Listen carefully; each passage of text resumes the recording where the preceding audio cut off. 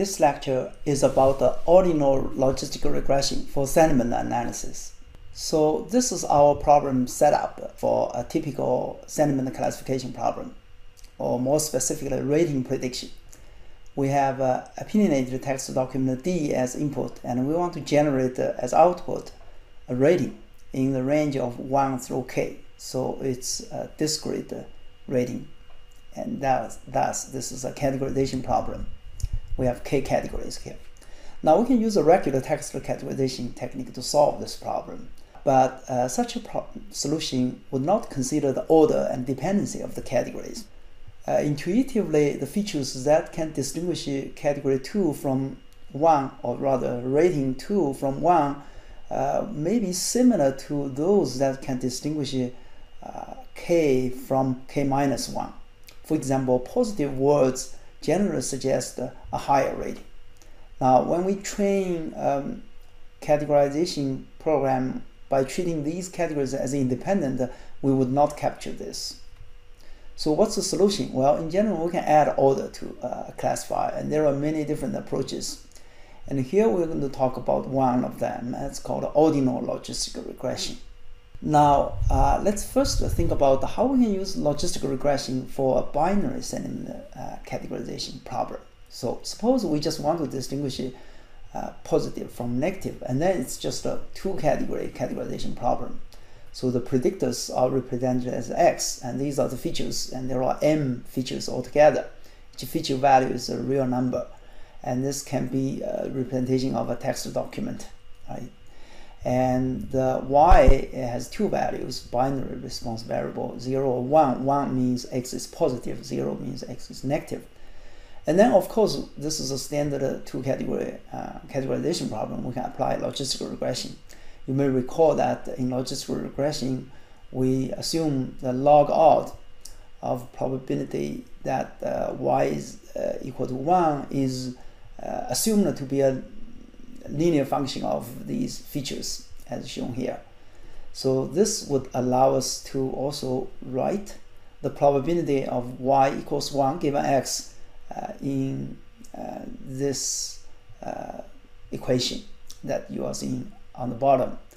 And so that's a logistic function, and you can see it relates this probability to probability that Y equals 1 to the feature values. And of course, beta i's are parameters here. So this is just a direct application of logistic regression for binary categorization. What if we have multiple categories, multiple levels? Well, we can actually use such a binary logistic regression program to solve this multi-level rating prediction. And the idea is we can introduce multiple binary classifiers. And in each case, we ask the classifier to predict whether the rating is J or above, or the rating is lower than J. So when Y sub J is equal to 1, it means rating is J or above. When it's 0, that means the rating is lower than J.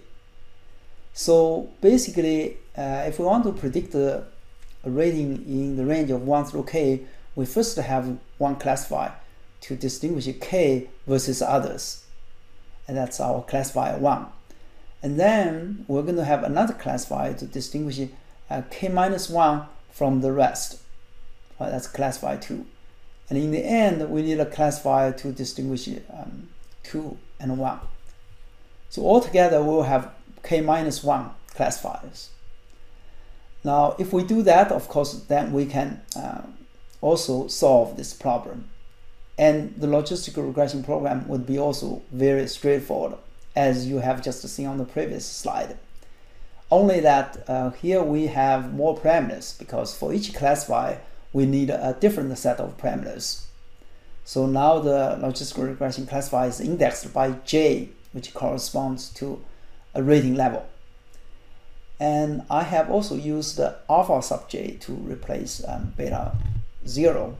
And this is to make the notation more consistent with what we can show in the ordinal logistic regression.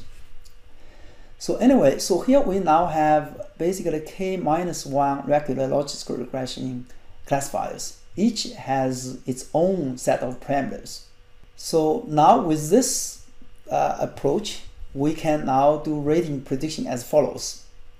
After we have trained these k-1 logical regression classifiers, separately of course, then we can take a new instance and then invoke a classifier sequentially to make the decision. So first, let's look at the classifier that corresponds to level of rating k. So this classifier will tell us whether this object should have a rating of k or above. And if its probability according to this logistical regression classifier is larger than 0.5, we're going to say yes, the rating is k. Now, what if it's not as large as 0.5? Well, that means the rating is below k, right? So now we need to invoke the next classifier, which tells us whether it's above k-1. It's at least k-1. And if the probability is larger than 0.5, then we'll say, well, then it's k-1. What if it says no? Well, that means the rating will be even below k-1. And so we're going to just keep invoking these classifiers until we hit the end, when we need to decide whether it's 2 or 1. So this would help us solve the problem, right? So we can have a classifier that would actually give us a prediction of a rating in the range of 1 through k. Now, unfortunately, such a strategy is not the optimal way of solving this problem, and specifically there are two problems with this approach. So these equations are the same as you have seen before. Now, the first problem is that there are just too many parameters. There are many parameters. Now, can you count how many parameters do we have exactly here? Now, this may be an interesting exercise to do, so you might want to just pause the video and try to figure out the solution. How many parameters do we have for each classifier? And how many classifiers do we have? Well, you can see the answer is that for each classifier we have n plus 1 parameters, and we have k-1 classifiers altogether. So the total number of parameters is k-1 multiplied by m plus 1. That's a lot of parameters. So when the classifier has a lot of parameters, we would in general need a lot of data to actually help us, training data, to help us decide the optimal parameters of such a complex model. So that's not ideal. Now the second problem is that these k-1 classifiers are not really independent. These problems are actually dependent. In general, words that are positive would make the rating higher, and for any of these classifiers, for all these classifiers. So we should be able to take advantage of this fact.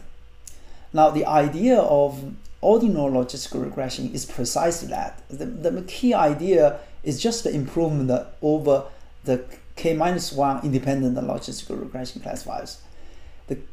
And that idea is to tie these beta parameters. And that means we are going to assume the beta parameters. These are the parameters that indicate the influence of those weights. And we're going to assume these beta values are the same for all the k-1 parameters. And this just encodes our intuition that positive words in general would make a higher rating more likely. So this is an intuitively appealing assumption. It's reasonable for our problem setup when we have this order in these categories. Now, in fact, this would allow us to have two positive benefits. One is it's going to reduce the number of parameters significantly. And the other is to allow us to share the training data, because all these parameters are assumed to be equal. So these training data for different classifiers can then be shared to help us set the optimal value for beta. So we have more data to help us choose a good beta value. So what's the consequence? Well, the formula would look very similar to what you have seen before, only that now the beta parameter has just one index that corresponds to the feature. It no longer has the other index that corresponds to the level of rating. So that means we tied them together, and there's only one set of beta values for all the classifiers. However, each classifier still has a distinct alpha value, the alpha parameter. The intercept, it's different, and this is of course needed to predict the different levels of ratings. So alpha sub j is still different. It depends on j. Different j has a different alpha, but the rest of the parameters, the beta i's, are the same.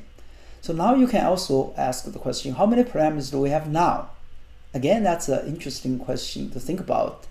So if you think about it for a moment, and you will see now we have far fewer parameters. Specifically, we have m plus k minus 1, because we have m beta values and plus k minus 1 alpha values. So that's just basically the main idea of ordinal logistical regression. So now let's see how we can use such a method to actually assign ratings. It turns out that with this idea of tying all the parameters, the beta values, we also end up having a simpler way to make decisions. And more specifically, now the criterion whether the predictor probability is above, is or at least 0.5 or above, and now is equivalent to whether the score of the object is larger than or equal to negative alpha sub j, as shown here. Now the scoring function now is just taking a linear combination of all the features weighted by beta values. Right? So this means now we can simply make a decision of rating by looking at the value of this scoring function and see which bracket it falls into. Now you can see the general decision rule is thus: when the score is in the particular range of alpha values, then we will assign the corresponding rating to that text object. So in this approach, we're going to score the object by using the features and the trained parameter values, beta values, and this score will then be compared with a set of trained alpha values to see which range the score is in, and then using the range we can then decide which rating the object should be getting, because these ranges of alpha values correspond to the different levels of ratings, and that's from the way we train these alpha values. Each is tied to some level of rating.